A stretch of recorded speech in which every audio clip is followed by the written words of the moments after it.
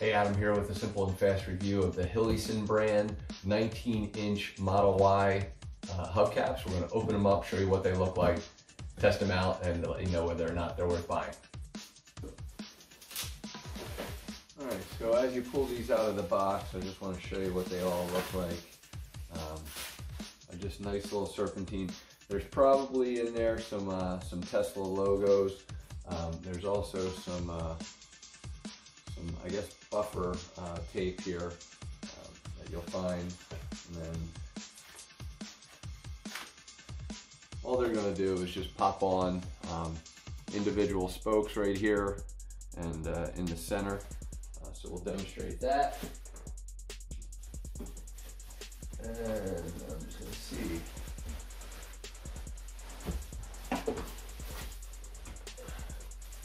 And there we have inside the bag. You'll find individualized your Tesla stickers.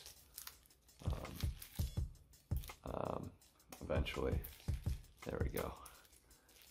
So just have to be aware of that. Tape is on.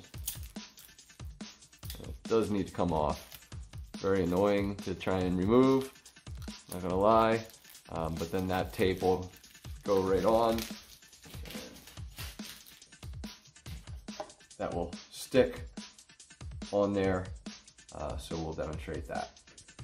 And so once you tear the backing off, they'll stick on. Take your time. I didn't perfectly center it. It's not that important to me, but for anybody that it is important to.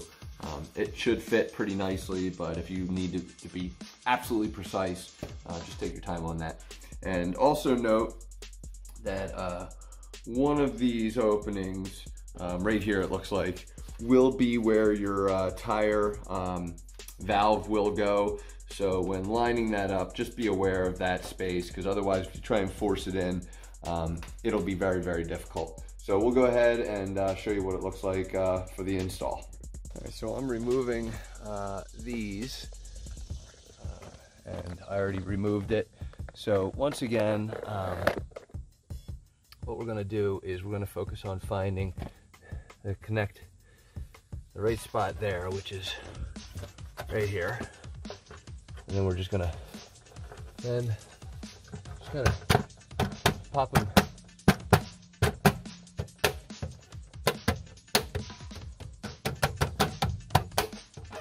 in just like that.